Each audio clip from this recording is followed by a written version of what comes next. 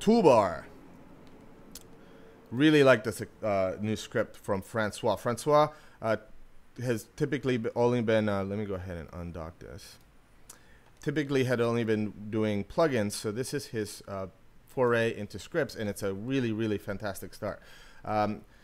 So, as you can probably tell already, this is basically a toolbar of icons. And as you can see also that I can have it in vertical or I can have it in horizontal, and it automatically adjusts, and you can then just dock it wherever you want. So I'm going to go ahead and dock it here.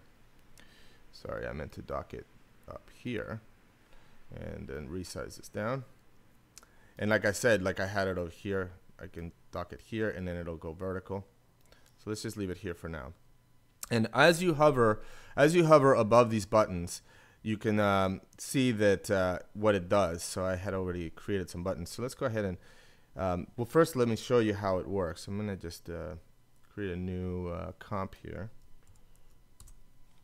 and create a new solid.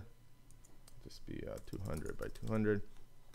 So for example, here FB is fast blur, so I just hit the button and it applied a fast blur.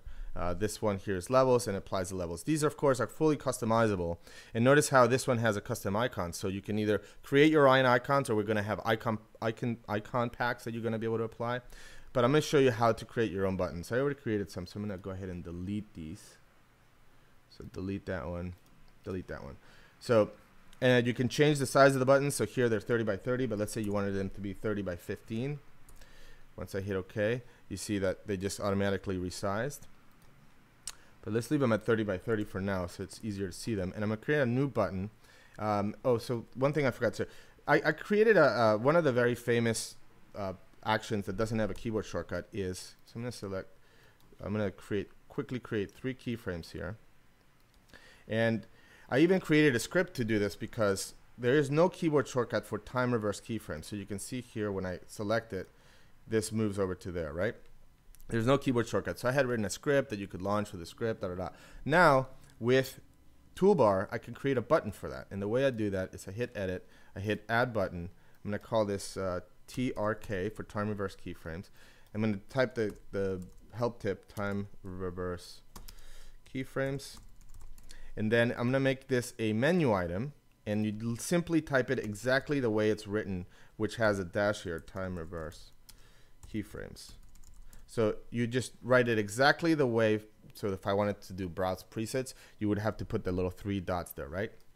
You do that exactly like that. You can actually load an icon if you want, and it's very clever. You can, it encodes your icons and saves it to a custom XML file that you can save anywhere. So here, notice how it's saved it to my preferences file. But one idea, for example, that Francois had is you could save it, say, to your Dropbox. And if you're a freelancer that works on a lot of machines, you just set this path to your Dropbox on every machine, and your toolbar will automatically be synced to every workstation that you work on. So that's really sweet, I think. So there's time reverse keyframes. Here's the new button. So I just select the keyframes, hit the button. As you can see, it time reverses keyframes. How awesome is that? Like I said, you can do it for any menu command that you want. You can also have it be, as you can see, as you saw for effects, animation presets, you can have it launch a script. Like I said, any menu item. And then also in the OS, let me show you this. It can execute any terminal command, including launching applications. So here, cal will launch the OS calculator. So notice I opened that. It just launched the OS X calculator. On Windows, it would launch the Windows calculator, which is so infinitely powerful, whatever you want to do. But the one thing I want to show you is the last one, which it can actually create, execute a code of JavaScript. So I'm going to call this button MB, which is morale booster. And what this is basically when you're working really hard and you're really stumped and you can't go forward and you think you're worthless and you don't think, you can keep working. You can just do a little bit of JavaScript. So this is going to just say alert. You can do it, and that's it. So I'm going to hit OK. So let's say you're stuck and you need a little morale booster. You just hit your MB button, and there you get an alert box that says you can do it. So that's the toolbar. I'm really excited about the toolbar. Infinitely configurable. You can add your own custom icons. Really sweet. So any item in After Effects now can create a custom icon that you can create immediately on your own. And you can create your own icons or get the icon pack, execute a terminal command, as well as custom JavaScript. So that's the toolbar. Very excited about the toolbar. Oh, and you can obviously dock it horizontally or vertically.